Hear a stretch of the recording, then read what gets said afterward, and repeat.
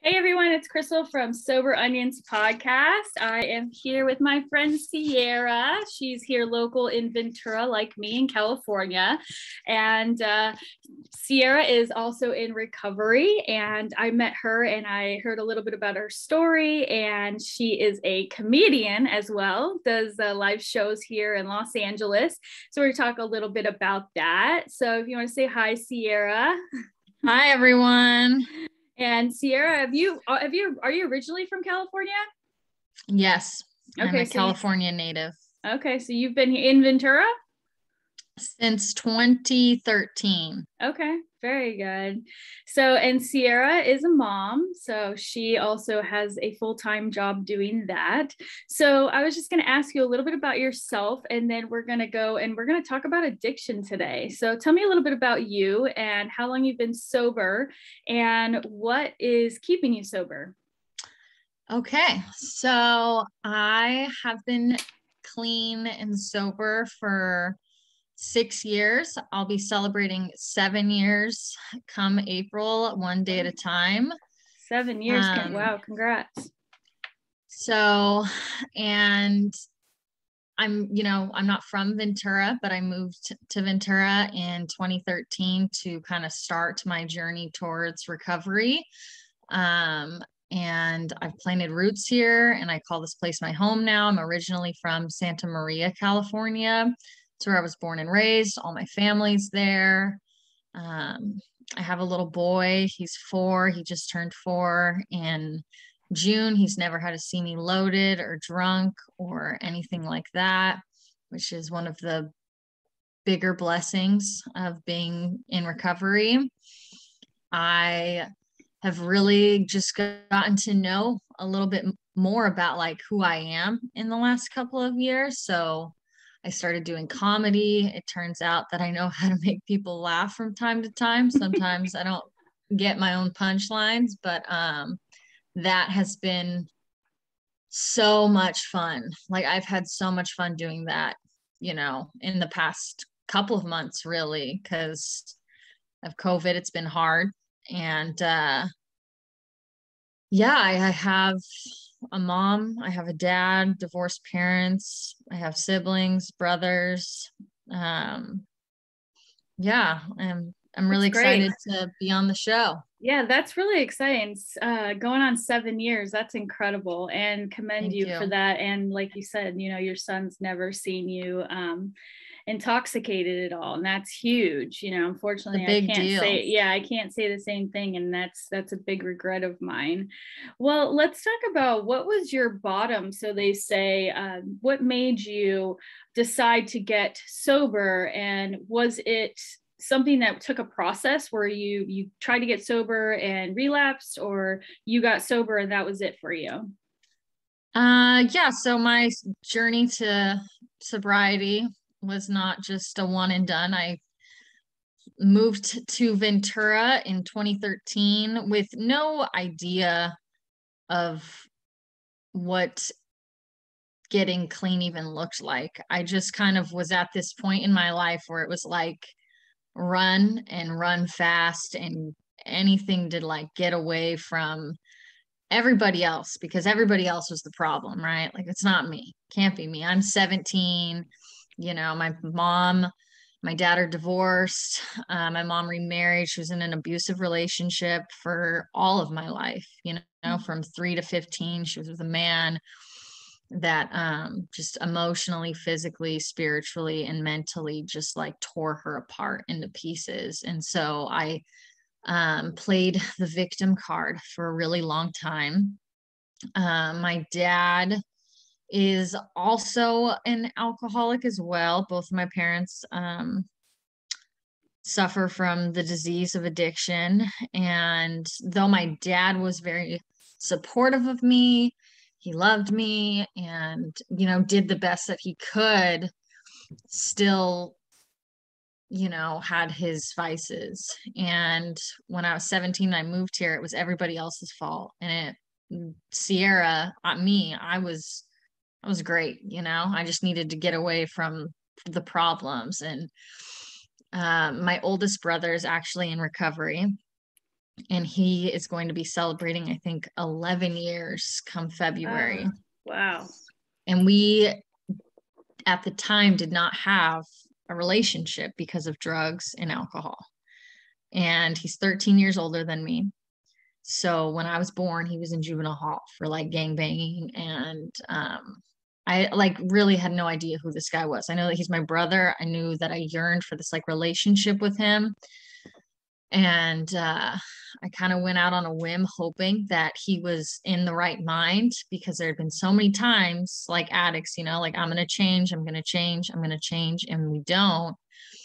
I heard my brother say that, and there was never any follow through. But come 2013, I called him while I was on my way to Ventura, and I told him I needed to talk to him. And that was like me running away. And he took one look at me and told me that I wasn't going to go anywhere. Like I was staying with him. And at that point, I think he had like 2 years clean. And so then he took me to my first meeting, and I had no idea what AA was or NA was. I went to a meeting. I got clean. I got sober. My brother told me, you know, you can go to a rehab or you can get a job and go to school. And I decided that I was going to get a job. And I turned 18, you know, shortly after my time being here. And, you know, the term addict didn't sink in, you know, like it does now. Like, right. I just remember feeling like some hope and like, you know, I got away from everything. Life started getting good, and, you know, therefore the problem solved, you know, and I started drinking, smoking, and it wasn't long before I was using hard drugs again. So I relapsed, you know, and it took me a long time to come back into the room. So I moved here in 2013, and my clean date is in 2015. Wow. And now I have a whole new understanding of what the disease of addiction is, you know, like we talk about that bottom, and I lived on the bottom, you know, my bottom just got lower and lower. I think what did it for me though was the complete powerlessness I had. I just remember like so outside of myself, you know, like I couldn't control the things that I was doing, you know, and it literally drove me crazy. And I once again called my brother for help, and I went to sober living. Okay. And I stayed in a sober living for 9 months. I did an outpatient program. I graduated from it for 3 times because I'm just an overachiever and I was scared to leave. And how does that work? How does sober living work here in Ventura? So you decided you didn't have to go to a rehab first. You just went right into sober living. And did you have to apply for it? Did you have to pay for it? I'm new to all this too, and I don't understand it, honestly. So there's just different programs. There are programs that are funded by jails, and, you know, that not jails, but that work with addicts that are in jail so that you can have a home set up for you when you get out and you're released. And the state funds that kind of stuff. So there are programs that get funding that way. There are actual like detox centers. There are rehabilitation centers. There are sober living, you know, houses. I went to sober living because that's what was suggested that I do. And at that point, I was desperate and just willing to do whatever. And my brother paid for it for a couple of months until I was able to get back as to being a productive member of society, because I was definitely not that person for a long time. What did they do? Just random drug and alcohol testing, and that's how you were able to stay into the sober living, was random test? My sober living was, I was on a lockdown for like 30 days. So I wasn't allowed to go anywhere except for meetings, and I had to have a buddy. Okay. And I had to go straight to and from the meeting and come back. And like, if I had to run errands, you know, like grocery shopping, I had to have the buddy system. But basically like no freedoms the first 30 days. And there was random drug testing, but it wasn't like something that was required that you did. You know, you just knew if you wanted to live in the house and there was a random drug test and you didn't comply, like you got kicked out. Chores, I had chores, you know, so it was like taught me how to start like taking some authority, even though it was just like, hey, you have to do the dishes today. The meetings was a huge one. The outpatient one was a requirement. If I was in sober living and not an inpatient, my sober living manager required that you do outpatient at the sober living. Right. So I did that 4 days a week. Okay. And I'm doing that right now I'm doing it at Prototypes, where I went to rehab. I'm doing outpatient with them, but I only have to go once a week. Yeah. So that's not too bad. No, I did the intensive outpatient program with ADP, and it was 4 days a week. I still I see my counselor at meetings. Like I saw him recently at a meeting. I hadn't seen him in years, and it's like such a gift, you know, like this man changed my life. I was like in tears, you know, because I don't know about you, but like my bottom was dark, you know, and it took me to some really lonely, desperate places that if I ever think about getting loaded again, it's like I have to play that tape through, you know? Yeah. I need to look at the end game because I don't ever want to feel like that again. You know, sometimes I feel like the feelings that I have clean and sober are just as bad, you know, but in reality, like I have a pillar of people in my life today that hold me up, you know, when I'm feeling like this. Like it was just lonely when I was getting loaded. It's amazing that we, you know, use the drug of choice as it's a best friend. It's always there, and when you take it away, the clarity that you have, where for me, I think about things and I'm like, wow, I don't even remember that, or I don't even recall that, or I just remember my version because I was right in myself, because it was just me and the alcohol and we were good. But then when I was alone, it was completely lonely and I felt completely down and like a failure, and it did nothing for me. It only took, you know, but yet I was its most loyal customer, you know? Yeah. So it doesn't make any sense. And that's what addiction is. It's a disease. And I believe that, you know, people that have an addiction, it's, you know, there's a chemical process there that, you know, acts and we act on it. And I think that, you know, it's really, really difficult to stay sober. People don't understand that. They think, oh, well, I'm just going to, you know, heavily drink over the weekend or go on a cruise and, you know, and then I'm going to stop. Like people like us can't do that. You know, we just can't do it at all. And that's what an addiction is, you know, and some people think, oh, well, I'm not an alcoholic, or I don't think I'm an alcoholic, but their addiction is prominent and you can see it. They just can't see it yet. And that's what happened to me. Everyone could see it. I could feel it. it. I knew I had a problem, but I didn't want to admit it.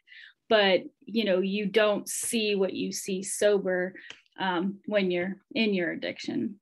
Yeah. Which is crazy.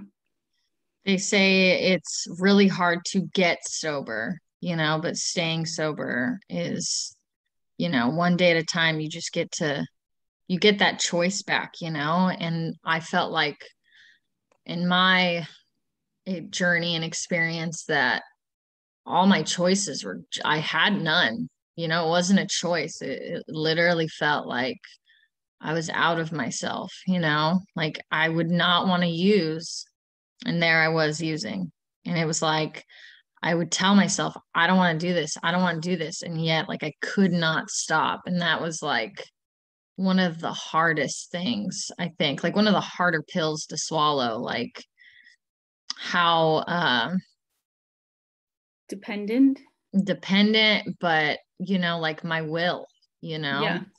And so searching for like a higher power and like, kind of taking myself out of the equation, getting out of my own way,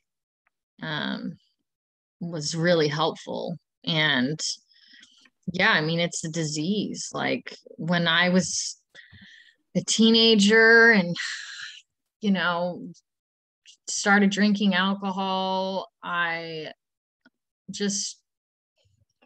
it never occurred to me that I had a problem, but I do remember like my friends in high school, they'd be like, oh, I blacked out for the first time. And I was like, dude, I can't even tell you how many times I've blacked out. Like a blackout is every night, And at that point, I wasn't even like a freshman in high school yet. So, wow.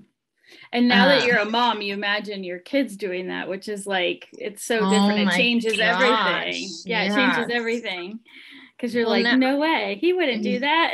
Yeah. And yeah, I remember, so my parents, like I said, both have this disease. And I remember I had a counselor in 8th grade. And that was like the first time that I had ever heard the term alcoholism. And my counselor had told me, like, if your mom had cancer, would you be mad at her? Because she was trying to use that as like a comparison for this disease, like we can't control it. And she's like, would you be mad at her if like your mom had cancer? And I was like, well, no. And she's like, well, then you can't be mad at her now. Like she has a disease. Just because it has this own form, doesn't take away from the fact that it's a disease, and it kind of gave me some like room to forgive her, and I never thought that term applied to me though, as I started drinking and I started like the car accidents, I can't even tell you how many unsafe situations that I've been in, where I have been physically harmed, sexually abused, like from using. And I think I got into a car accident when I was like 17 with a drunk driver. It was really bad. And my brother, because I have two brothers, the middle guy, the middleman, he just begged me, like, Ciara, stop drinking, like you're scaring us. And like, I still didn't think like I had a problem, I was just like, oh, don't drink around them, don't call them when I need help.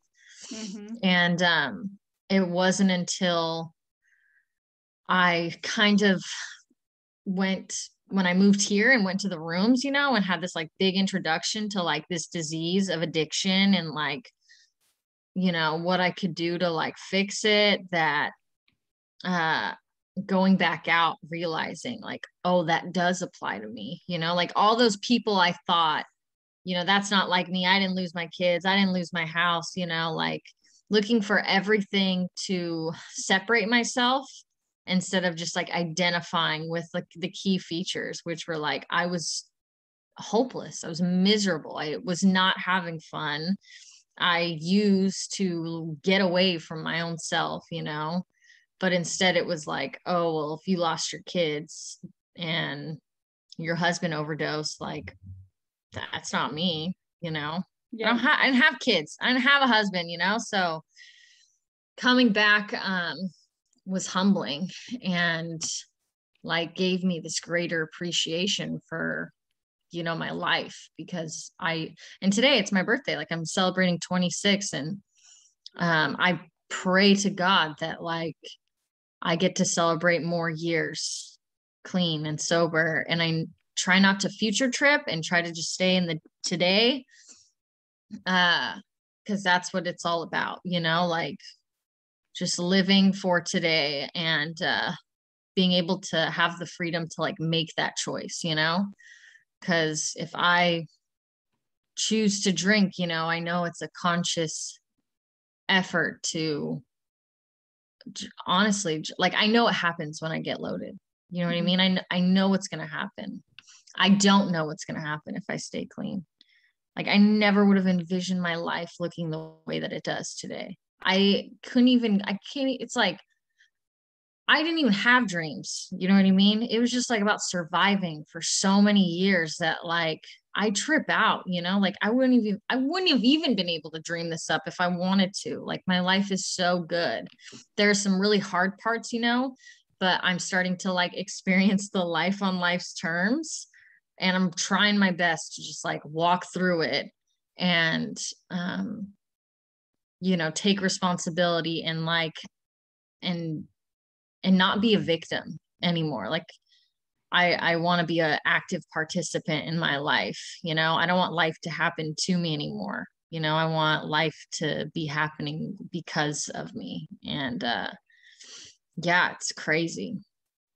Because I agree the same thing. It's hard to be in the present. That's something that's so new for me. I usually am such a planner that everything's in front of me. And then when COVID happened, that changed everything. And then sobriety, that changed everything. So it's hard for me to live in the day. It's something that I'm practicing daily with my sponsor, because I tend to just always think about tomorrow, or worry about the kids, or I'm worrying about this or worrying about that. And that's how a lot of people relapse, is because they're not focused on today. And so that's one of the things that I always, try to focus on every day, is just, it's so cliche, because that's, like the theme, one day at a time, but it really is. And that's what I love about sobriety, is you can walk into a room, which you call is basically a meeting, a room full of people that are, in the same situation. And whether you have one day or you have 30 years, you're the same. And that's just incredible, that you can't go anywhere or experience that in any other venue, I don't think, because the person who's new, and I was at a meeting last night, and there was like 4 new women actually, and they were within a week being sober, and they were a mess, and the people, and then you've got somebody who's there for 30 years, and you're like, why does this person still come to a meeting? And they'll tell you it's for the new person, because they see that person walk in and they look like we looked, like when we came in, that's what I look like, and so you're there for that new person. And it's just incredible to me that how much changes. Like you said, your bottom was really dark, and you can see the darkness in people when they come into the rooms right in the beginning, because everything is just fallen apart, but there's hope, because there, like you said, there's a pillar of people, there's systems, there's resources, there's all kinds of things that can help you stay sober now. And there's one of the ladies mentioned again last night. She said, she's been in this program for 20 something years, and it's so different. Back then they just had meetings and they knew everybody. And now, you go to meetings and you probably don't know that many people. And because, the disease is so huge now, the alcoholism is spreading, and because they're normalizing it, it's becoming more acceptable. So, more people are, realizing that they're having a problem with alcohol, which is crazy. So what keeps you sober now, and how do you day to day, what is your practice of staying sober at, almost 7 years? I don't work a perfect program, but I try every day, like I make a conscious effort to try. And I think that has really carried me through a lot in the last couple of years. Going to meetings is a luxury that I think Ventura specifically doesn't realize, like, we have it so good here. We can go to a meeting basically any day, any hour. Like, there are meetings that run all the time here in Ventura. And when I go to the meetings and I hear a newcomer share, I hear like, I get to remember that like it still doesn't work, you know, like it still doesn't work. And that's what, it's just a humbling reminder, you know. I get to remember that like I'm not alone or like any different, because my disease likes to tell me that your situation is different than everybody else's, you know, like nobody knows what you're going through. And uh I try to read my readings daily. I fall short, you know. I don't hang out with anybody that uses. I only surround myself with people who are sober, and you know, my life just looks a lot different. Like, I mean, even at my work, I work in a, like my boss, most of the patients know like I'm in sobriety. Um, the only time I think I've surrounded myself with alcohol is at the comedy shows, you know? Yeah, I was going to ask you about that because I was talking to my mom about that. So when you go to the comedy shows and they're, you know, at a secular venue, how does that work? How do you feel? Is it a trigger when you're doing the show and everybody's drinking, or is it just they're doing it and it helps your show, so you go from there? You know, not to say that I didn't struggle a lot with alcohol. I mean, that was like my first love, and um boy, was it toxic. Like it was not a good relationship. I don't really feel that triggered by it, you know, and I think that's just because more so the last like couple of years of my addiction looked a lot different. I was using a lot harder drugs, and I wasn't drinking a lot. So, not to say that like alcohol wasn't my problem. It definitely was. It's all my problem, you know. Anything, you know. I don't even play the game of, there's like California sober. I don't know if you've heard of that, where people No, like I stop. heard of it. So what is that? What is It's California sober? I it's heard. when you stop drinking but you still smoke weed. And Okay. it's like I couldn't even do that, you know, like that is off my radar, you know, Right, right, like right. why would I jeopardize my life, you know? Because that's what it is. It's life or death, you know? People Yeah. die every single day from this disease. I think we have hit an all-time high record of overdose related deaths this year alone. Over 100,000 people have died in the United States because of overdose related deaths, you know? And I've been to way too many funerals. Like, I know the severity of this disease, you know? And unfortunately, like, my drug of choice looks, you know, I mean, even with alcohol, it's like DUIs and drunk drivers kill people every single day. I'm not trying to say one drug's worse than the other. I mean, they're all infective. Um, but anyways, I try, you know, when I feel bad or I'm having a hard time, I reach out to people in the program that I respect and trust, and I ask for their word, you know, or feedback. I open my mouth even when it's uncomfortable. I try to get vulnerable. And recently I've been doing these God letters. So I write letters to God Okay. in my phone, which has been helpful, you know, but it's like the basic stuff, you know, like you're taught when you come to the program, you know, like hang out with people who are, if you're going to change one thing, you need to change everything, you know, and I did that. I go to meetings, not as much as I'd like, but I go to meetings. um I have a sponsor, you know. I thoroughly believe in like what AA and NA do. I try to work my steps and yeah, I try to be like a participant in my life, and, you know, one day at a time. Like today, I'm planning on going to bed sober. I plan on parking my head on my pillow and waking up tomorrow sober, you know? Yeah. So, That's awesome. Yeah. And I just like, I just have so much to lose today, you Yeah. know? And, that scares me, you know, because I know what happens if I get loaded. I lose it all.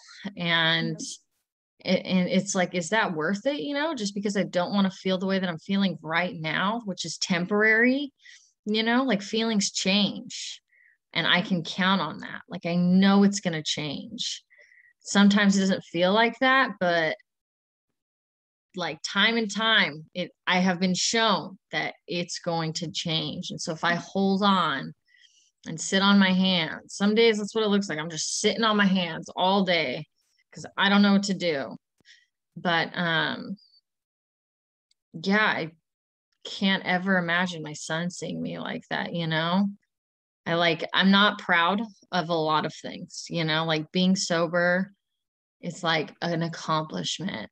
And doing comedy is, I love it, you know?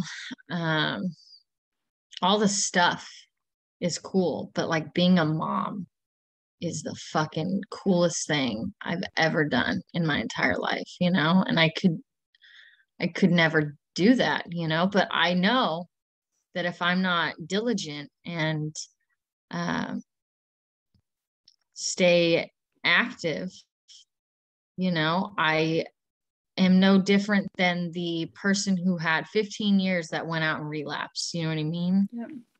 I know that I have to remain a part of, you know? So I try to stay close, you know, and my family kind of keeps it like I said, my brother's gonna be celebrating 11 years. His wife has like 25 years or something, Wow. something crazy. And you know, I have the people in my life are very much like on the same path that I'm on, you know? Yeah. I agree with you. I don't feel like when you get sober, you can hang out with anybody that's, you know, I mean, if you can, that's great. I know some people that, you know, their spouse still drinks and they're sober, and when you really talk to them, they will tell you it bothers them. They will tell you that it's hard. They might say, oh, it doesn't, but it really does. It's important to change your environment and the people that you're around to can maintain your sobriety, and along with all the other things that you said that you're doing, which is commendable. So I'm Yeah. excited. Well, awesome. Did you have any questions for me? Yeah, I did. I wanted to know a little bit about your story. I mean, you're from Florida. Yeah. I know that. I know I've listened to a couple episodes and I've met you personally, but you know, your journey to here and how you found out about AA or NA or you Yeah. know, and is this your first time in the meetings and you know, like what took you so long? Yeah, I know, right? Well, it did take me too long, that's for sure. But I grew up, like I said, in a great home, and my grandmother was an alcoholic, and my grandfather was as well. But my grandmother was active in the AA program. So like when I was little, I remember going and when she would get cakes and stuff like that. So she was real active in that, and she was very into her sobriety as well, and a huge coffee drinker. So, and I never drank coffee before, and now I drink it all the time. And but yeah, I kind of thought that I would, once the kids were doing their thing and they weren't talking to me anymore. So I didn't have that, and I had been trying to come home to California pretty much since the kids were 2, and because that's where I'm from and my family's here. And finally, since the kids were older, I was able to leave and come home. And my, you know, because of COVID and no job and just everything changing, I just started drinking way more and way more. And then it started becoming a morning thing. I started drinking in the morning, and just where my family, they knew about my alcoholism from my kids and just from like drunk phone calls and stuff, but they never have seen me drunk. My parents haven't, my brothers and sisters haven't. And we had like an event for like a family event, and I was intoxicated, and I like passed my niece over to my sister and almost like dropped the baby, and like I parked in the middle of the street when I was going to park. And so it was very, very apparent to my family that something was up. And I think the realization that like my facade was over, that it was something that I couldn't control anymore.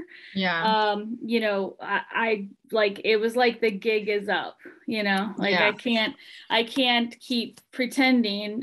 They know, like as if they didn't know before. But yeah, and then it just got so bad that my health was going down, and I was ending up in the hospital, in the emergency room, with high blood pressure and panic attacks, and you know, just really, really high levels of alcohol in my system. And then I drove my truck. And so that was it for me. And thank God it wasn't, you know, anything more than that, but that was it for me when it came to knowing that it was time. Like I would never talk to my kids again if I didn't get sober. You know, my family, same thing. Like it was, I would never be able to be around my nieces and nephews. So, and family is like super, super important to me, especially because I was away from them for 20 years. And so when I went into detox and rehab, I had no clue. So I kind of just thought it was going to be like a little mini vacation where I'd like be on my cell phone and just hang out. And I had no idea it was going to be so intense. And I had no clue that my body was going to react. I'm still like having skin issues. I'm breaking out of my chest. I just went to my dermatologist. You know, I have severe neuropathy now. I had it, but I was medicating myself with alcohol. So the pain wasn't as bad. And now the pain is really, really bad. And so I'm seeing doctors for that. So, you know, I'm only 6 months sober. So I'm still in the brand new phases of everything, but it was coming here, and it was really realizing that it was like, I looked myself in the mirror and went, oh, everybody knows, when they already did. But mm-hmm. I also was, I think the biggest thing was I scared myself. You know, there's one thing, like you said, you had family who said, oh, you're scaring us, you know, and I think I scared myself. So I was like, whoa, this is no good. And then when I got to rehab, it was miserable. I was miserable because I was completely powerless. And, you know, coming from a position of, you know, I usually have like 75 employees, you know, I'm, you know, I have a dance studio. I'm usually in charge of everything. For me to be so down and on the totem pole was a big pride crash for me. And so that's when I also was faced with all of who I was and how selfish I was and all the situations I had been through.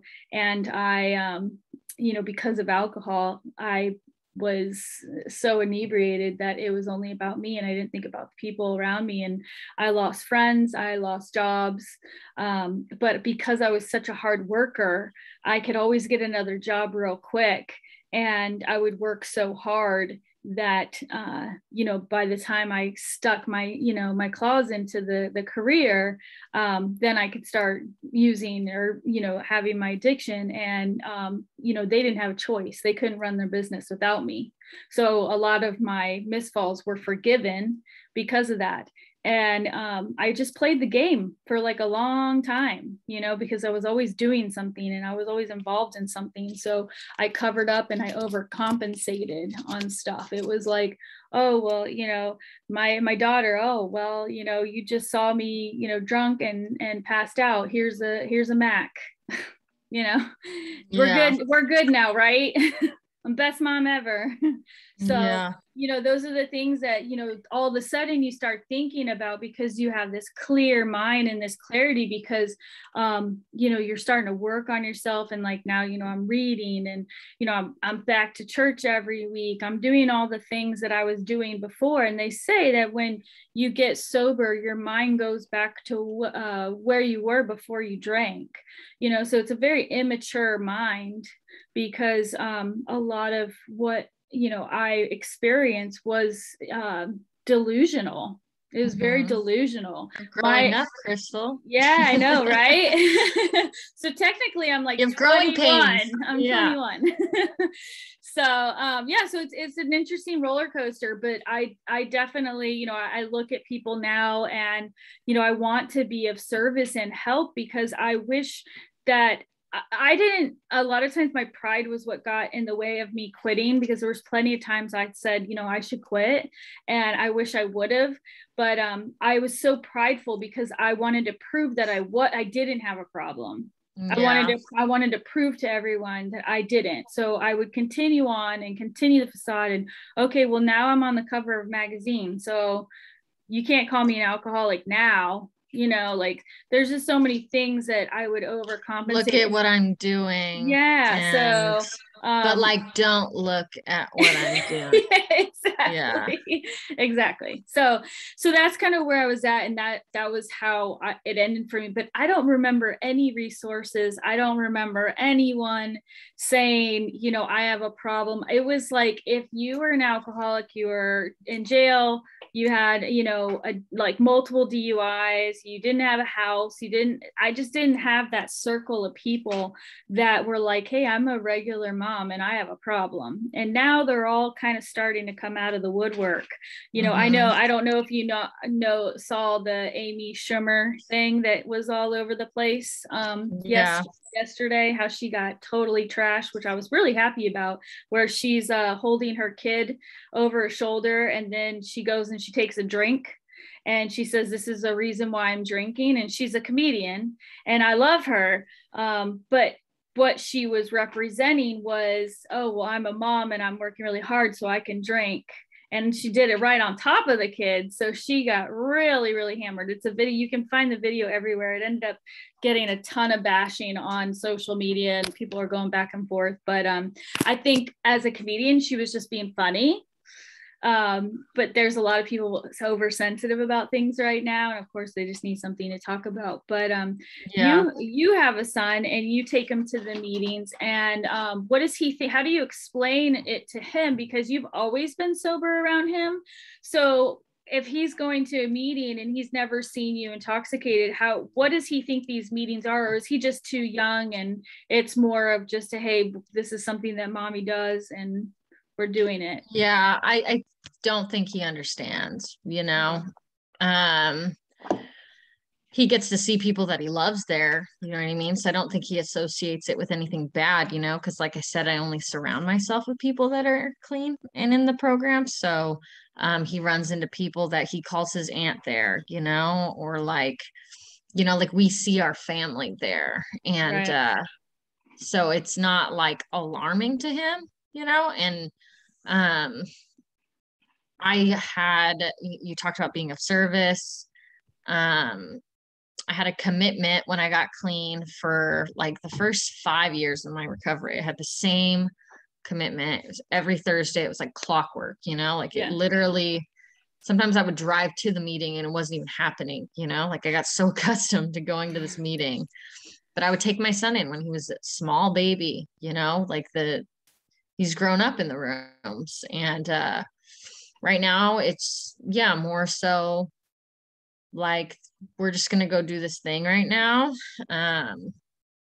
And I just, you know, I'd rather you call it a meeting, or what do you say? You just say we're going to a meeting. Okay. I say we're going to a meeting, you know, and that's a personal choice. I think that anything's going to have controversy, you know, when you're talking about drugs and alcohol. It's a really fine line of what's going to be appropriate for someone's lifestyle and what's not appropriate for someone else's, you know. And for you talked about you know, not being able to relate. Like, you thought that the disease looked like jail, institutions, and death, you know. And I relate to that. When I got clean, that's what I thought it looked like. And so I left, you know. And it's scary to think that, like, I could have never made it back, you know. And, like, God willing, I got a second chance. Yeah. And it took me, it's like, why couldn't I just be okay with how things were when I first got clean? You know, why did I need to see jails, institutions, and death to, like, realize that maybe I had a problem, you know? Right. Like, it didn't need to look the way that it did, you know. Like, it's okay to have a problem, but not get a DUI, and, you know, not end up in a mental institution, you know. Like, you can still have a problem and still live on the bottom there, you know. Yeah. Like, everyone's bottom looks different. And I personally would rather my son be at a meeting than at a crack house, you know. Yeah, so definitely. That puts things into perspective for me. I know, and I'm like, I'm mama bear, you know, like, nothing's gonna happen to that little boy. That's you right. know. And is there anything that you're really passionate about, or that you do any service for, or that you promote when you do your comedy shows, or just in your personal life? You know, the last couple of years I've done care kits for the homeless.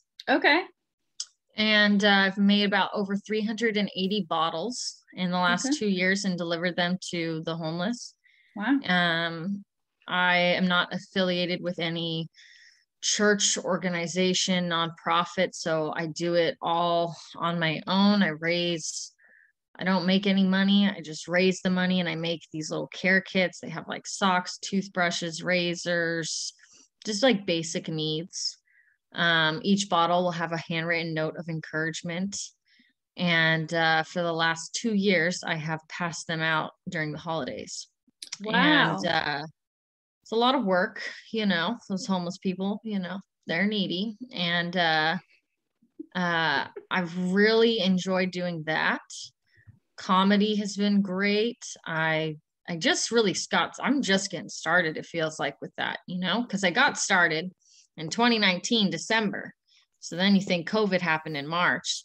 So it's like I dipped my toes in the water, and they were like, the floor is lava. Get your toes out now. And so I, like, got a small taste, burnt my tongue basically. And then it was like, you know, out of sight, out of mind. I was on lockdown quarantine. Me and my kid were Pinterest. I was a Pinterest parent, you know, doing Pinterest activities like no other.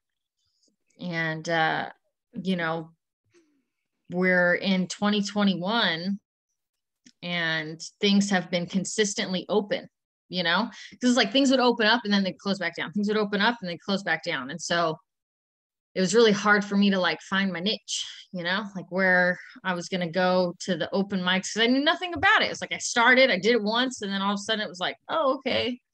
And yeah, I've really ventured out. I basically did like a mini tour, you know, self-made tour. I did a couple shows. I performed on the same stage that Kevin Hart's performed on, which is absolutely mind-blowing to me.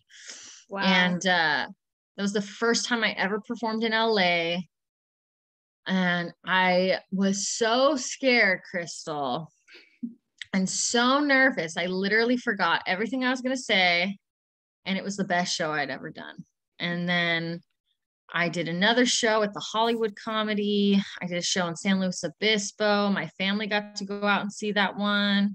I've been in Oxnard, Santa Paula. I'm going to be in Pasadena this Saturday doing a show. And yeah, it's been a blast, you know, like, being able to laugh has been my, like, I don't know how I would get through life without being able to laugh, you know? I don't know how people don't like are so serious, you know? Like I don't get it. I'm like I can't do that lifestyle. Like I have to have. Yeah, I'm the same way. I had somebody at the one of my meetings, and she said, how many days do you have? And I think I was like 3 months or something. And I said, I'm 3 months. And she's like, what? She's like, you're smiling too much for 3 months. And I was like, what am I supposed to do? Walk around and be miserable? I mean, like, it's hard, but like, I'm not going to walk around with a frown on my face all the time. But yeah, it's like, it was funny because she's like, yeah, people just aren't happy lately. And I'm like, yeah, I mean, a lot of that has to do with COVID and everything. But yeah, definitely laughter is everything. It really is. Best medicine. It really is. It really is. So the best being able medicine. to have like a room full of people laughing with me or at me, I don't know what they're doing, you know, but like has been so rad, you know, and to like, I'm afraid of everything.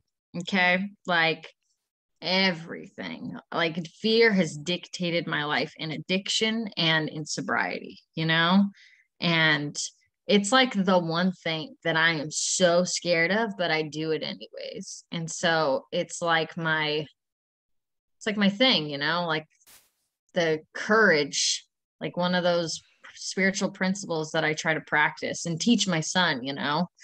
So, and he's like gone to go to shows that, you know, are like more kid friendly, of course. And then like he literally, I think the last show I did, he got on stage and grabbed the microphone and tried to tell a joke, you know.